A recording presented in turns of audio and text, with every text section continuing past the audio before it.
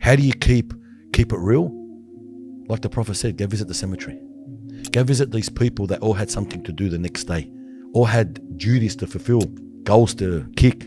They never got to do them. Go visit them. Go and ponder there, because the cemetery is one place. I tell everybody, there's no boasting. Everybody's there for one reason, for the end. Joining us today on the One Path podcast is the famous Muslim Undertaker, someone who's gained millions of views across social media and TikTok, and someone who's garnered hundreds and thousands of followers, teaching them about death and dying. He's one of Australia's most experienced funeral directors and mortician, operating out of Lakemba Mosque in Sydney, Australia.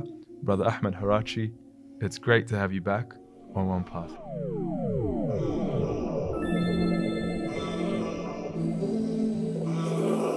If you want to grow your money but are not sure how or where to start, or are just petrified of the amount of interest and haram surrounding investments, download this, the Halal Money app. A neat and easy to use app that makes investing your money into halal certified investment funds super easy. They've done all the work for you so you can invest in peace. Download it now. Let's get back to the podcast. How are you feeling? Alhamdulillah Rabbil Alameen. Subhanallah. Come on, when I see you, I remember watching you on that table. Yeah, what a scary day that was. What a frightening day that was. But Ahmed, it's, I have to say, subhanallah, you are pretty much a Zahid in the sense that whenever we see you, always in uniform. It's always that your job never stops. You're always on the phone, always, just even before this podcast is even recording. SubhanAllah, I was so happy to see you and just to hear you and just to look at your smile, SubhanAllah. But you just literally 5 minutes before this recording, you just received a phone call of someone who was passing away from cancer, sister, SubhanAllah. You said in her early 20s, we just overheard on the phone.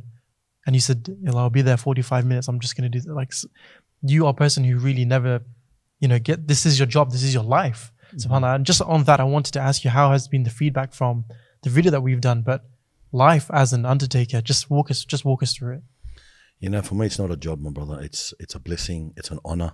I serve my community, and I say to every single day, death does not take days off. So I don't take days off.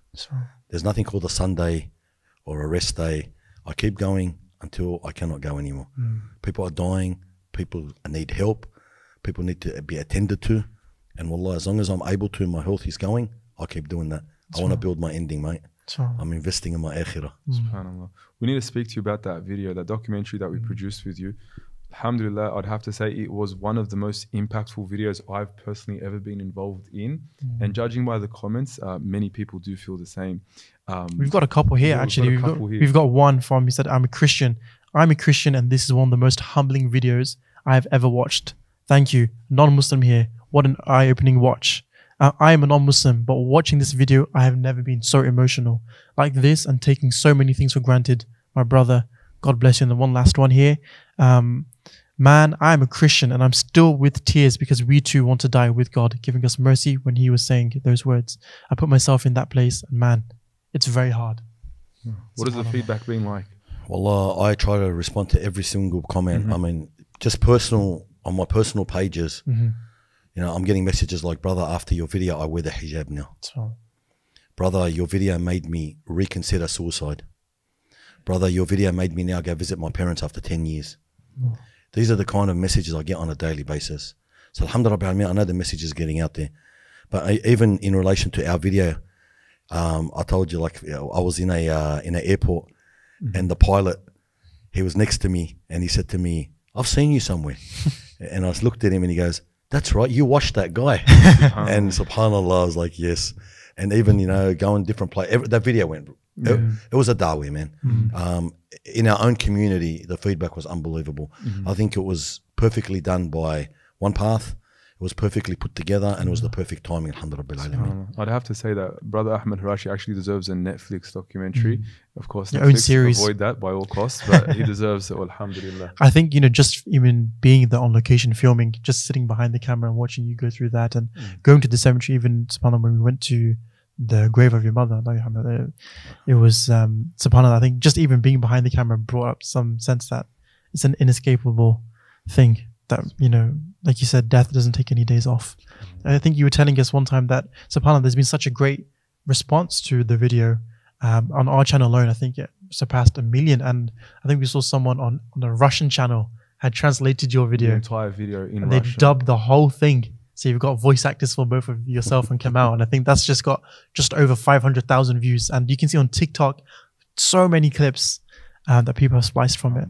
SubhanAllah. If I can walk you through, there was actually a few comments that require a response from you. So we had one non-Muslim who commented by saying, as a non-Muslim, this was very genuine to see. Is there any reason or significance in the cleansing being from right side to left? Also, is the same thing done for women by women? Yep.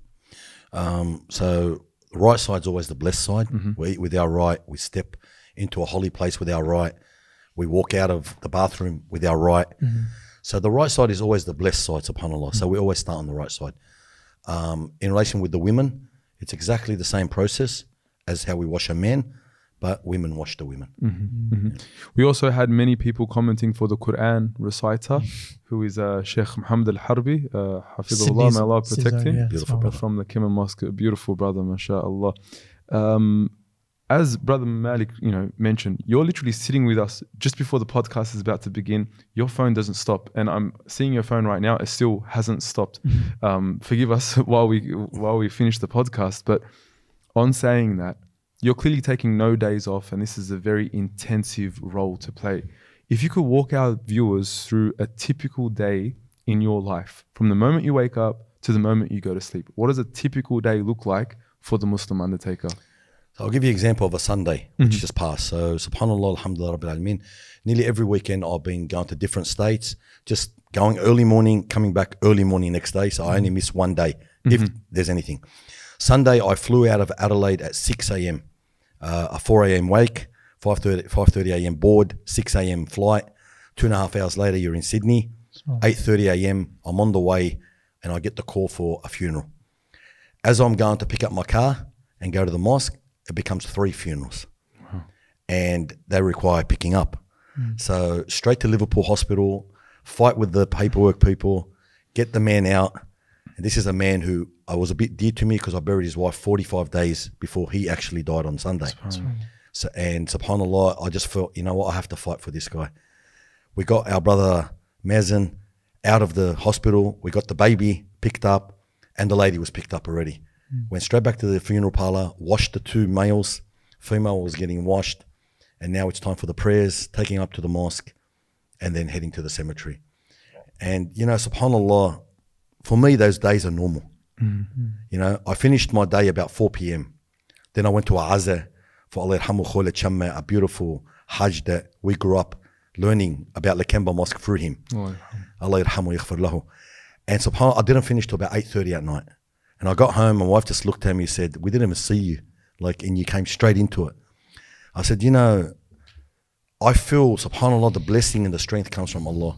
There's no need to take a pre-workout. There's no need to take anything when you have this fire in you because you do what you love. I believe I'm built for it. I believe it's come at the right time in my life, especially after my kidney transplant, and I've regained my health. And, I look at it like this, that these people I service and give them their last rites on this earth, the living and the non-living. The non-living, I believe, inshallah, on the day of judgment, they will be witnesses for me to Allah subhanahu wa ta'ala saying, Ya Allah, He gave us and fulfilled our rights to the T as quick as possible. And the living, the da'at will come from them too. Yes. So I kind of always say, when you're at the worst day of someone's life, they're going to remember you. And you're just sowing seeds, bro. You're just planting, you're harvesting, and you're waiting to see it all. The days my veil is lifted and I return back to Allah, inshallah, it's all accepted. And all the people that are, moving along with this journey are feeling it too, and their deeds are accepted too, inshallah. You're literally living, this experience. You're seeing this experience, something that we usually keep at the back of our minds. It's front and center to you every single day. That is death. You just mentioned something pretty powerful. You said that there was a wife that died. Then 45 days later, her husband died, from natural causes. Yes. Is this something that you see often? Someone dying perhaps from grief or heartbreak, whereby they follow each other in their death in close proximity, like the Prophet sallallahu alaihi wasallam and Fatima radiyallahu anha. Have you witnessed that? Yeah, look, not long ago I visited a couple. They were in their house. Their house was made up as a makeshift hospital. The husband was one room, The wife was in another room. They had nurses attending every day. They were like hospital rooms in the house, set up for their palliative care. Once the wife died, not even a week later, he followed through. And Allahu Akbar, man, it gets me all the time, because when you bury him, and you usually see one of them at the funeral of the other, and then you're doing the other one, and they're in the same position where the first was. And then when you go back and visit the cemetery and you see both names in that one grave, it gives you relief, because you know Allah subhanahu wa ta'ala has reunited them with the love of their lives. Because imagine 50, 60 years together. How are you going to live and keep going when they're out of your life? People get attached to an animal. How do you not get attached to the one who, you know, fathered your, mothered your children? You know, all this, you know, man, you know what marriage is. It's a mawaddah, it's a mahabbah, it's a big, big rahmah from Allah. There's nothing to live for after this, man. And I see it all the time, especially with the old people, that once they lose their partner, they've lost life. They've lost the zest for life. And this is why Allah subhanahu wa ta'ala brings them back, I think, because the souls will reunite in barzakh, inshallah. And it's like nothing happened again, Ya Rab. What a heart-touching story. That was beautiful, subhanAllah. It shows true love, you know, in this life and the next life. And even that firaq, that separation, you know, keep it short, so that we, you know, we are reunited with those whom we love. Hraiche, I have to ask you though, you know, as we've just seen evidently that, you know, these stories do reach us and we do have a reaction to them. I have to ask you, so we've just seen, like, I can't help it holding back the tears, but is there a time, do you often get asked a question, you know, have you become desensitized to this? How do you deal with the grief of going through this every day? You know, subhanAllah, like, I feel so emotional now, because I just left the mosque, and yesterday through an email of a third party, I get an email saying, brother, my sister is a Muslim, but we are not Muslims, and we can't afford her funeral. She's been at the coroner for 14 days. She's 38 years old. She's got 5 children under the age of 18. Her youngest being 14 months. Can I cremate her? Because I don't know anything about Islam, and she's Muslim, and I want to give her wishes, and I don't want to feel any sort of things I've done wrong, any burden on me. I said, you have to bury her, and don't even talk about the money. And you know, we went and picked her up from the coroner. She's at the mosque right now. She got washed and shrouded. I was there to see the family, and Allahu Akbar, man, I put up a group announcement last night on Janazeh. Please come attend for this sister, because she has nobody to pray for her. And I wanted the family that come, the very small family, to see what Islam's about. That we, brothers and sisters in Islam, support each other at the time of death. And there was ladies in that room with her, and a couple of the family members sitting there. And I saw one sister, subhanAllah, she was sitting on their head, and she was crying to her. And she doesn't even know her. She's never met this person. She told me, I caught a train to get here. And she's crying for her. She's saying all this dua, Allahu Akbar, man. I'm just picturing it now. And I thought to myself, and the family are looking weirdly like, why is she crying? Where's this coming from? They don't know the sweetness, the essence of what we have with our iman, with our deen, the love that Allah puts between us. And, you know, I left them at that site, and I thought to myself, Allahu Akbar. And I know a lot of people are going to show up for the janazah at 12:15. And I thought to myself, what little message that I acted upon through the will of Allah has resulted in. Allahu Akbar. And then I got a phone call just half an hour ago saying there's a 15-week-old weak fetus. Can we put it with her? And Allahu Akbar, we always know a baby is a rahmah. A mercy. And she's got a little rahmah going with her. And she had 5 kids, so Allah has not even forsaken her from that. Well, every day we cry, bro. And being desensitized, it doesn't exist, man. Because I believe every single person is a soul. And every soul is worth more than the whole Kaaba and everything in it to Allah subhanahu wa ta'ala. So how can it not be worth something to us? Every soul has a story. Every soul had a purpose. So how can we just feel like, you know, look at your fingers, they're not all the same. We're not all the same. We all have souls. And those souls all belong to Allah. And I always remember the hadith when the Prophet ﷺ stood for a funeral procession and the Sahaba said to him, you know, oh Prophet Allah, you're standing, he's a Jew. Not Muslim. Yeah. And he said, isn't he a soul that was created by Allah? I'm not standing for him. I'm standing for Allah, the creator of the soul. Allahu Akbar. Look how powerful the Prophet said it to him. We respect the soul. So I cry and I feel like I have to run and fight and do what I have to get that soul into the grave, because then it's with Allah. It moves on. It's out of the people of the world's hands. Sanctity of the soul, the sanctity of, even a janazah. The Prophet ﷺ will teach us that, from the rights of another Muslim to another Muslim is that he follows the janazah. Like, this is a right that every Muslim owes one another. And when you see, all these beautiful sisters coming to attend a sister they had no idea who she was, it shows the beauty of our deen. It shows the beauty of, this bond that we share with one another. Hajj Ahmed, I wanted to draw your attention to something which has happened in our community. In the past week, I've witnessed like 3 big prominent families lose their father figure, lose a father. 3 big prominent families within the space of a week all lose a father. Yeah. Now, I can imagine, the father is the rock of the family. The father is the backbone of a family. Through your experience, how has our community dealt with, the loss of a father particularly?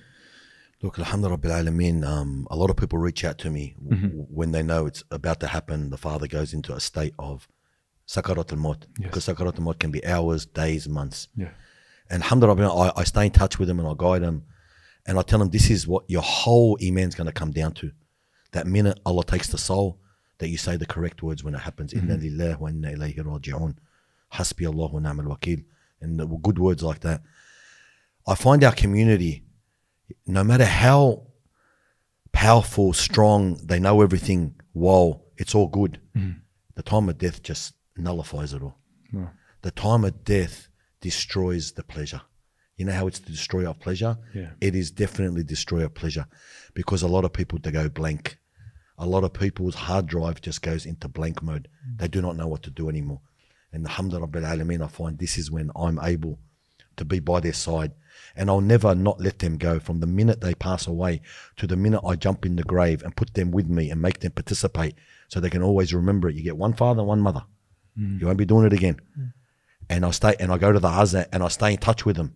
And then, you know what I do, subhanAllah, and I'm not boasting, but I'll go visit their graves every now and then, and I send them a video to remind them of their father, so they can keep doing dua for them. Because we all forget in this world, and it's just a way to keep us remembering that day, that it's not over. Don't feel helpless. Don't feel that my father's still getting people visiting his grave, and maybe I should go visit it. Maybe this is for me to remember, because the world can take us in, man. We can really get caught up in this world sometimes, subhanAllah. Actually, I want to ask you a leading question onto that. Especially as a kind of a young person now. For example, I'll just tell you a really small story. I was recently at Costco, and Costco, we have them in Australia, but it's very Americanized. And one thing that I was so grossed out about it was not only that they sell everything in bulk and everything so large, but they had they had food and grocery. And then when you leave at the door, what do you find? It's a coffin. Yeah. So you shop, and then it's kind of literally shop till you die, and you walk out the door and you can buy a coffin. And recently, my parents were telling me, and I was having some conversation with some friends as well, about actually buying an allotment for your grave. And I don't know about other countries, but in one place that we found out, to actually have a burial was costing someone around $30,000. And we're thinking so much now as to how much money we need just to live on everyday expenses and all the things that we want to buy. But I don't know, I'm not really, the property right now in the market in Australia is very hard to buy a house, but to buy a grave, subhanAllah, and just to, I don't know, do you have any advice? Or what would you say to someone young, who doesn't really, wants to invest in so many other things and obviously live life to how we want to do it, enjoy life as we can, and, subhanAllah, with what Allah has blessed us. But we often forget that, you're literally going to be shopping and paying till you're dead. So how do we have that thought of death, as Kamal was saying, at the front of our minds, and knowing that we're going to end up there, and all these things on the side are not really going to accumulate to anything, because at the end it's just going to be, inshallah, something that's blessed with lights, but a ditch and under the soil. We don't know where we're standing now. This could have been a grave 500 years ago. Yeah. SubhanAllah. So how do we keep death at the forefront of our minds? All right. First of all, SubhanAllah, I'll tell you one thing. Costco is there for business. Yeah. And funeral businesses in non-Muslims is business. So it goes from the coffin, everything outward, not inward, different to the Muslims. So it's a business for them. They're not there to remind people of death, because that's the last thing they would do. The second thing is, SubhanAllah, when people come and tell me, brother, it's so expensive to die, blah, blah, blah. I said, brother, you don't stress. When you're dead, you won't be worrying about that. Let the living worry about that. And Allah subhanahu wa ta'ala will never forsake his slave, like the sister today. We organised the destitute grave for her. She's being buried, alhamdulillah. So I say to people, don't worry about the things and fear-mongering that you don't need to worry about. Yeah. Worry about how you're going to meet Allah, in what way you're going to die. And these are the more important things. How do you keep it real? Like the Prophet said, go visit the cemetery. Go visit these people that all had something to do the next day. All had duties to fulfill, goals to kick. They never got to do them. Go visit them. Go and ponder there, because the cemetery is one place I tell everybody. There's no boasting. Al-Hakum Takathur. Subhanallah. You know, we all compete until we visit the cemetery. I've never seen someone rock up at the cemetery in a Lamborghini and Ferrari and go, look at my car. You know, I've never seen someone at the cemetery sit there talking about what I'm going to do in the world. Everybody's there for one reason, for the end. So I say to people, go visit the cemetery as the Prophet taught us, because it brings you back to reality. And young or old, death doesn't have any discrimination with age. So young or old, you should all go there, especially take your kids there. And another important note on that is when it comes to funerals, it's sad that the family members don't even know where the cemetery is. So we're holding up funerals because we're waiting for someone who got lost. When it's a sunnah to go visit where you're going to be for a long time. There's people in that grave that have been much longer than they lived. Yeah. Normalize the grave, and that's what you've actually done essentially on TikTok. You've normalized death. You've normalized the subject that no one wants to speak about. Ustad Hajj Ahmed, I wanted to speak to you about the topic of grief in our community. In your experience, how has our community dealt with grief? Look, grief, I find the ones who live their life according to the religion have built an iman. You know, look, not everyone's going to be, iman has levels. Yes. People have a high level, people have a very low level. But at the end of the day, Allah subhanahu wa ta'ala makes us cope with it. There's a mechanism there in the human body, in our fitrah, that the human body will live on. When that person you say, I can't live if you die, you will live on. Because we learn, see, the dignity, ikram al-mayyit, the dignity for the deceased in Islam is to bury as quick as possible. Non-Muslims don't understand this. Why you want him so quickly for? Why you want to get him out? Why? You want to get paid straight away? You know, this is the worldly thinking. But in the Islamic way, in the real thinking of dignity to the deceased, it's to get him into the next world so quickly. First of all, the body starts to go off. Dignity for the deceased. Second of all, the family is in lingo. No one can go to work properly. No one can operate properly. And the third thing is that deceased needs to go back, go through the questioning, and then, you know what? Inshallah, he's got a grave of paradise. So all this falls into place by burial as quick as possible. And I always find, as much as a person is, and I ask this question to him all the time, once we bury and the dirt is on, the next day I speak to the family member and says, I feel at ease now. I feel like my heart has rested. My father is, I know where he is. Alhamdulillah Rabbil Alameen. And then they start, I call them the people of the cemetery now. They start to frequent the cemetery a lot. What was a calamity has become a blessing in disguise for the living. They say, oh, brother, I haven't been, like you said, the 3 prominent families. I've been seeing those sons at the cemetery every day. And I said to one of them the other day, how long haven't you been to the cemetery? He goes, oh, I don't know, a long, long time. And I go, you're here every day now? He goes, yeah, I love it here, man. Makes you feel at peace. Subhanallah. A calamity, we're all going to die. Death is written for every single one of us.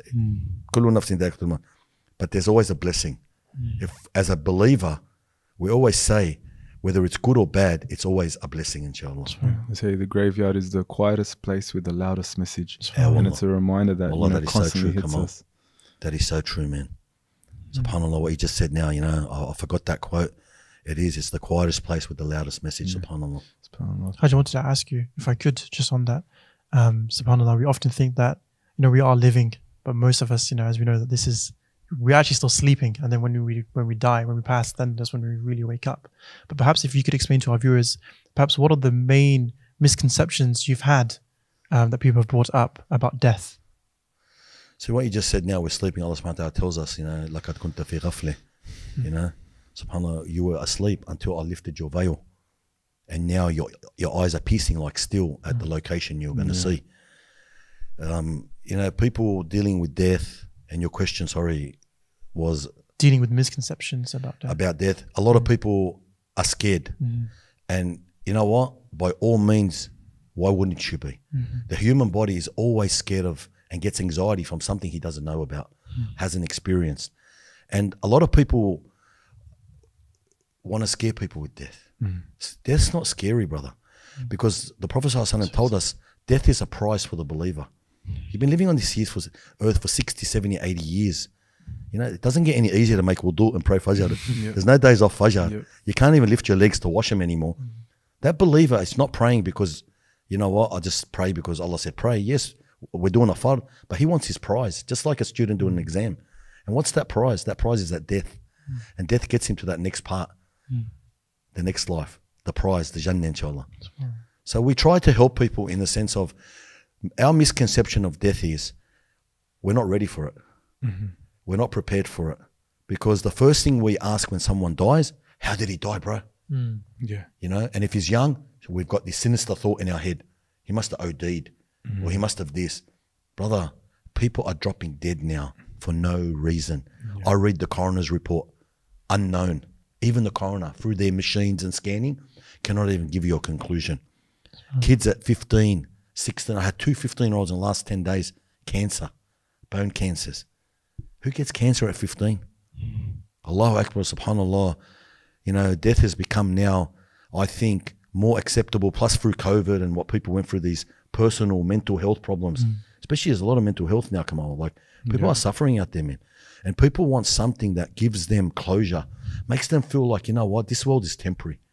There's something better after this. Then it gives you hope again. Yeah. SubhanAllah. And I guess it helps deal with grief perhaps, or with the sadness that accompanies death. Hajj Ahmed, there is one, like, I'm sure there are many videos of yours that have went viral that resonate deeply with our audience members. But for me personally, there is one video of yours from the past that has resonated with me to this very day. I'm not sure if you remember it.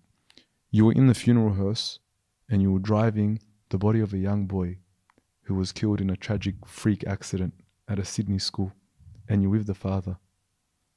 Yet watching the father respond to the death of his child, to his, oh man, I can't even speak about this. I can't even imagine. Young jihad. How do you cope with something like that? And to see him deal with it so gracefully. Walk us through that moment. You know, I've had a few of those kind of occurrences, you know. Brother Jihad, subhanAllah, when this kid was killed tragically by a Muslim who the water bottle fell. It was an accident, freak accident. It was an accident. And she pressed the accelerator, went to press the brake, and the water bottle got stuck under the brake and crashed into the portable, and 2 kids were killed. A young Greek kid and a Muslim kid. The day I did his funeral, I got into the hearse and his father sat next to me. And there was talk about retribution, revenge. And I asked him, because I don't hold anything back. I said, brother, are you really talking about revenge? He looked at me, he said, no. He said, I attended her husband's azeh 6 months ago. I said, would you say that on the camera? And I went Facebook Live. And back then it was like Facebook. Yeah. And he said, yeah. And I started to ask him, like, and he said, subhanAllah, he goes, I forgive her. Anam samaha, like this.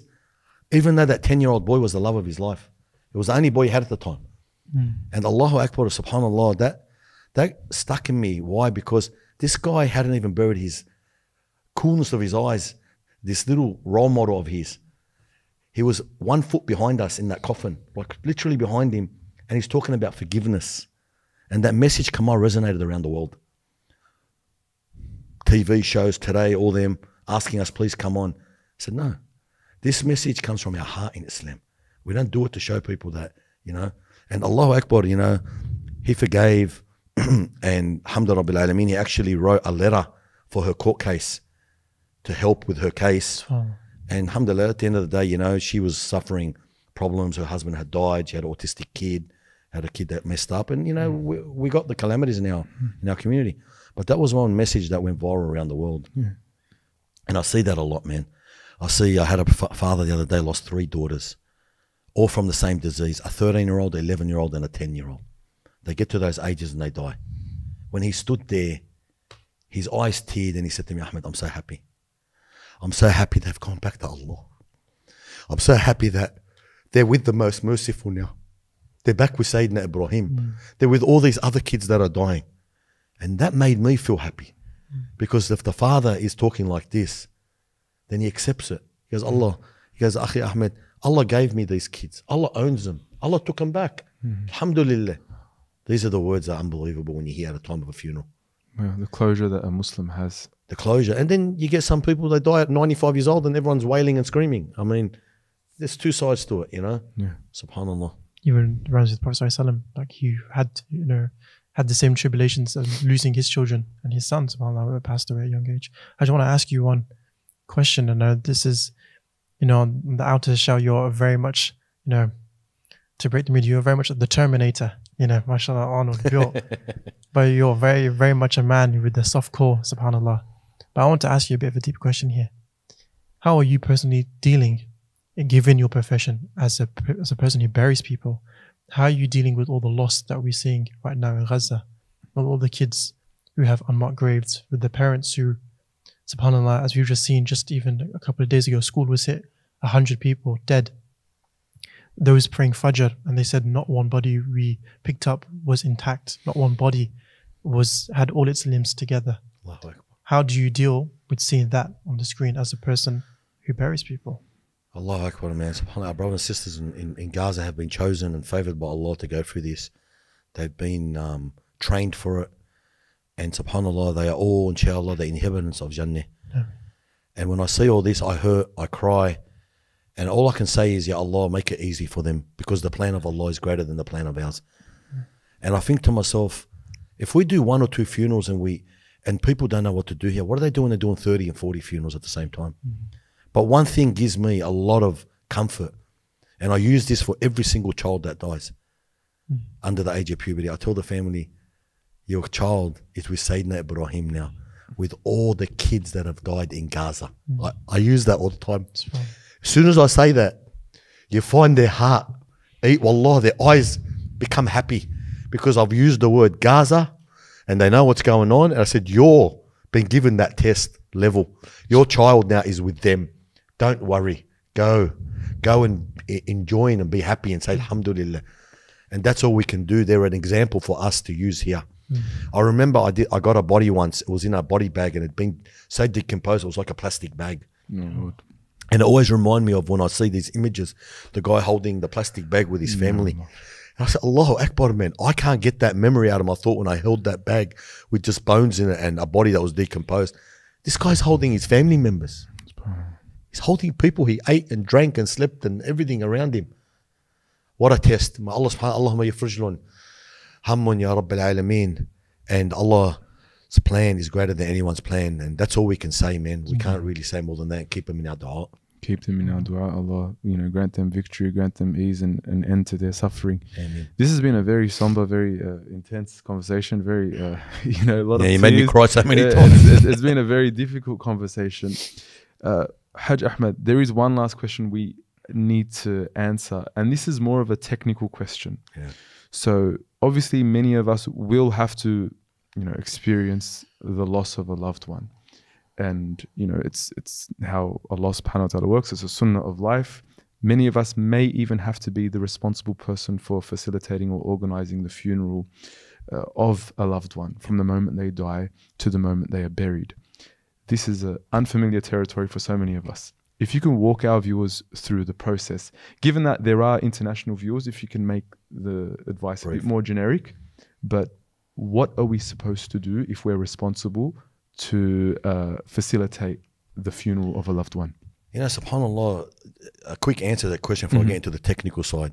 Lately, people have been sending me messages who are being given like orders to go home and live out your days at home. And they're telling me, brother, can I come and see the washroom? I want to see what's going to happen to me. They're preparing for their death. Allahu Akbar. They're not preparing for a holiday.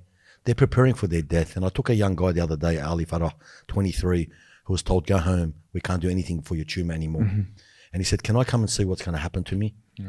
And he came and he watched a funeral. And then he prayed janazah. He's never prayed a janazah. And I explained to him, this is what's going to be prayed upon you. And he went to the cemetery and he saw the grave. And he saw how we laid him down on their right side facing Qibla. I said, this is what will happen to you, to all of us. And then I took him back and he went with me to pick up another deceased.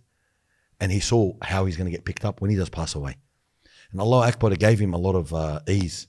So a lot of people want to know. And the process is normally, it starts off with a phone call. So know who you got to contact.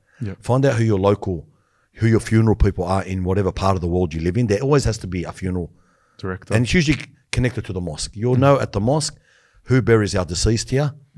Go and visit the Muslim cemetery closest to that area, because you're probably going to be buried in it, or one of your loved ones will be buried, and get familiar with it. Once you establish a contact number and the time of death comes, make sure you tell the doctors or whoever's in charge that we are Muslim, we bury quickly, this cannot be stretched, we need the death certificate, the medical cause of death, done ASAP. And usually someone who's on a dying stages, they know his cause, so they prepare it, but they don't issue it till he passes away. And then you make that phone call to the funeral people, they come in a van, they pick you up, they book your funeral, they book your grave, and all that depends on what part of the world you're in. Then a time is given for you to attend for the wash. Always contribute and be part of the wash of your loved one. Awla bim. The family is awla. The family has the first preference to wash their deceased. And do not feel scared. Wallah, you will feel so enlightened after it. Give your dad that right. Give your brother that right. And it gives you that right. Once you wash, you help with the shroud. You may get a bit of time to sit and make some da'at there, and viewing time, and ponder on that moment. And anyone who talks about worldly matters in that moment, move them away from there. They don't need to be there, okay? And then he's taken for his prayers, whether it's at the cemetery or in the mosque. And we know the prayer, the janazah prayer, is usually just 4 takbirat, and it's the easiest prayer with the highest rewards. He's carried back into the car, taken to the cemetery. And I tell family all the time, males, jump in that grave. Jump in that grave and put them to rest, because that will be the last time you touch them. And you'll be the last hands that laid hands on that shroud before he moves into the barzakh. And I always think of this when I'm shrouding that deceased, and people see me make the shroud so neat and tight, and I say to them, I do it like this, perfect, without a crease, because the Prophet ﷺ said, shroud your deceased with the best of shroud, because they visit each other in the barzakh. And I keep thinking, we're going to visit each other in barzakh, because they're going to ask you about the people of the world. Like a community. Like a community, and you want to be in the best way, so that people could say, Allah Akbar, you've come so beautiful.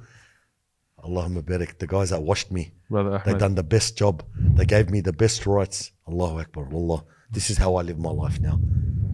That's beautiful. And I hope that does familiarize our viewers with the process, which can be very daunting for many of our viewers at home. But the thing that we all face, I think that you talked about quotes. I think I remember one that comes to mind was, every son should be able to wash his father when it comes to the burial, and every father should be able to pray the janazah for his son. It's fine talking about funerals and stories. Just last week, a close family friend of mine, their grandfather passed away, and I saw my dear friend Yusuf get in the grave and lower his grandfather in the grave. SubhanAllah, I assume a very tender elderly person, so they had to lift him with some machines, but he went there barefooted, and he held his grandfather in and pulled him down. SubhanAllah, just only a week before this recording. SubhanAllah. It's happening every day. A last message, Brother Ahmed, for our viewers at home. Wallah, look, there's a lot of messages I can tell people, and I do them every day on my social media. But one message I always say is, my brothers and sisters, don't get attached to this world. Don't let this world be the means of your breaking of your heart. Because wallah, as the Prophet told us, and Allah subhanahu wa ta'ala told us, this world is not worth the wing of an insect. So do not get attached to it. Everything in this world is temporary. Everything. And once we depart this world, it'll all get inherited to someone else, and you'll be from the people of the hereafter. So worry about the hereafter. Don't worry about, building this dunya, build your akhirah. Build the one that you're going to, because you'll be exiting this place very soon. Jazakallahu khairan, Brother Ahmed. Follow the Muslim Undertaker for daily reminders, I believe. Aussie Mammoth on Instagram. If you haven't watched the documentary we've produced with Brother Ahmed, watch it now. Do yourself a favor. It will wake you up. It woke me up. Jazakallahu khairan, Brother Ahmed. Just a quick note. Everyone asks me, why is it Aussie Mammoth? Yeah. All right. Like, you're Muslim Under, but what's Aussie Mammoth? Aussie Mammoth happened in my days before I got heavily involved in what I do, in the bodybuilding days when I was in Dubai. And I was coordinating the first show for them with the sheikh, and I was with him at night, and he's a sheikh, like he's an actual prince, and he looked at me, he said, I'm going to call you the Aussie Mammoth. That was his exact words, Sheikh Khalid. And I looked at it, I go, I like that name. And then he made me a belt, said Aussie Mammoth on it. And I didn't have Instagram, so I made an Instagram account, I called myself Aussie Mammoth. So I went to change it now. I thought to myself, nah, man, just leave it. Like it's become iconic. It's very, so that's where Aussie Mammoth comes from. Everyone asking, what's Aussie Mammoth got to do with? Thank you to the Arab Sheikh. Jazakallah khairan. To the viewers at home, let us know in the comments, inshallah, something that you took away from this episode and perhaps one of your favorite moments from this podcast. And you can also find this podcast on all your favorite streaming platforms, Spotify, Google Podcast, and Apple Podcast. Ahmed, it's been an absolute pleasure. It's always a pleasure seeing you, and your face always brings a lot of warmth to my heart, and you bring such a message. And I dare say, you know, it's a fruit and it's a sweet smell and taste of honey. That's something that we will all have. Inshallah, we all meet Allah beautifully as well. Keep us in your du'as to everybody at home too. Assalamu alaikum. Assalamu alaikum.